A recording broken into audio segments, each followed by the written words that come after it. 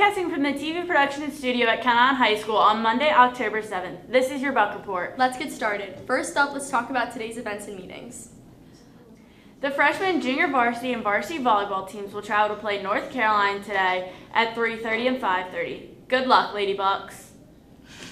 The Ken Island mountain bike team competed hard in their races yesterday in Clinton, Maryland. The races were Logan Pringle, Dominic Mirando, Nick Jacobs, Emerson Patty, Nolan Straub, and Caden Latchall. Congratulations to all the racers. And now for a look ahead.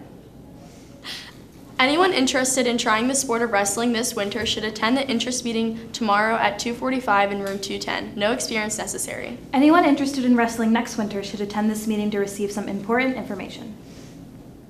The National Art Honor Society will meet in room 158 tomorrow at 2:30. All interested students should attend. Come prepared to make ornaments for the Haven Ministries Service Project. Remember to bring your completed applications. See or email Ms. Moyer if you have any questions. The Social Studies Society will be electing officers at its next meeting after school in Portable 2.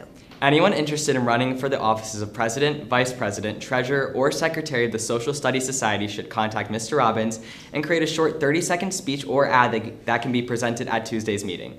Voting will take place at Tuesday's meeting, so make every effort to be there. All girls interested in the Lady Bucks lacrosse should attend the meeting tomorrow after school in the cafeteria. It is very important that all SAD members attend the meeting this Thursday. We will be preparing for the homecoming parade. Also, please check Google Classroom for a special announcement that requires a response. Following the closing arguments in a murder trial, the 12 members of the jury must deliberate with a guilty verdict, meaning death for the accused and inner-city teen, as a dozen jurors try to reach a unanimous decision while sequestered in a room. One juror cast considerable doubt on elements of the case. Personal issues soon rise to the surface, and conflict threatens to derail the delicate process that will decide one boy's fate. Check out the verdict and fall production continuing this week. Performances are Thursday at 3 p.m., Saturday at 7 p.m., and Sunday at 2 p.m. The performance this Thursday at 3 p.m. is free to everyone. All other performances are $5, and tickets can be purchased online or at the door. On Saturday, the Ken Island Rotary Club will be setting up a donation station at the homecoming football game to support local children in need with backpack meals. They are asking for the following: pasta cups, 16 ounces, creamy peanut butter, chicken noodle soup, canned tuna or chicken, individual cereal boxes, oatmeal packets, juice boxes, fruit and applesauce cups. Your participation in this food drive will not only help our local community, but also satisfy service learning credits. There will be a dance company meeting on October 15th from 2:30 to 3:30 in the dance studio. Dancers will be shown choreographed pieces and decisions will be made. Dancers should come prepared to dance and learn finale choreography. For questions, please see or email Ms. Wright.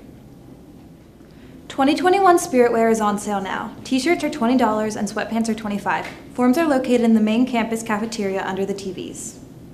If you love competition and despise other classes, then we have the products for you. It's that time of the year where girls are rushing to find their dresses and boys their bow ties. That also means it's time for you to get your school spirit on. An easy way to get involved is Spirit Chains. The class with the longest chains will win a prize. Freshmen are gray and sophomores are green. Juniors are orange and seniors are purple. That's all the time we have today, Bucks. Have a great day, KI!